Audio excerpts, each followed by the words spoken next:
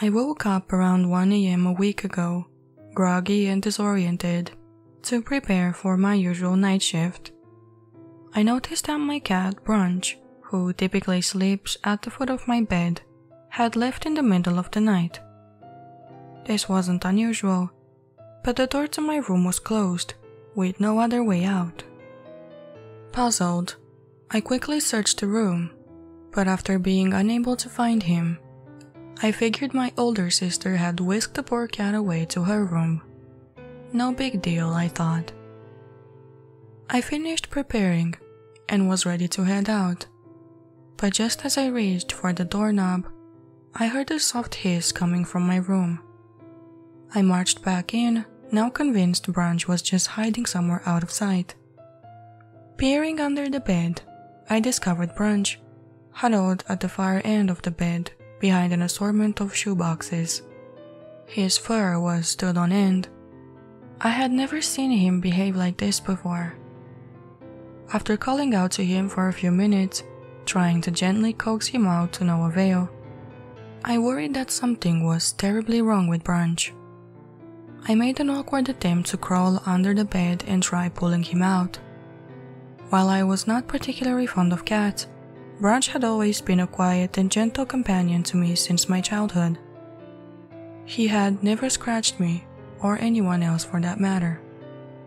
Yet for the first time, as I reached out to him, he let out a deep guttural hiss and slashed my arm, leaving a deep gash. Shocked, I retreated from under the bed. I was bleeding a lot more than I would have expected.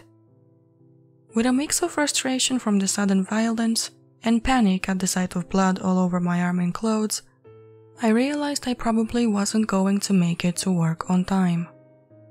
I hurriedly messaged my boss, letting them know I would be late, before attending to my wound, cleaning myself up and getting changed.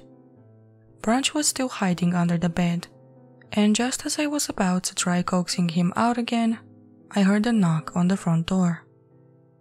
What the hell? Who knocks on people's doors at 2 in the morning? I muttered to myself, perplexed and slightly unnerved. I stepped into the hallway, moving cautiously towards the door. Through the frosted window, I could see a somewhat familiar figure standing there, eerily motionless. My heart pounded as I slowly approached. That's when I heard a voice. "Hey, it's me. Let me in." The voice in the dead of night sent shivers down my spine.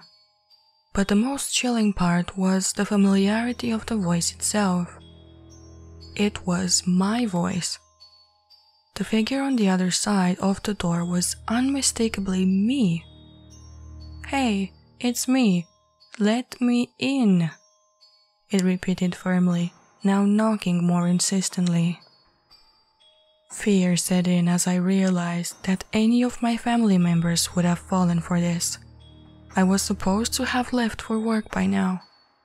Trembling, I began to back away from the door. The figure inched closer, attempting to peer through the frosted window. As it did, I could begin to discern the blurry details on my face. Our eyes locked, and for a brief moment, it seemed surprised. But then it smiled. The most sinister, unnerving smile.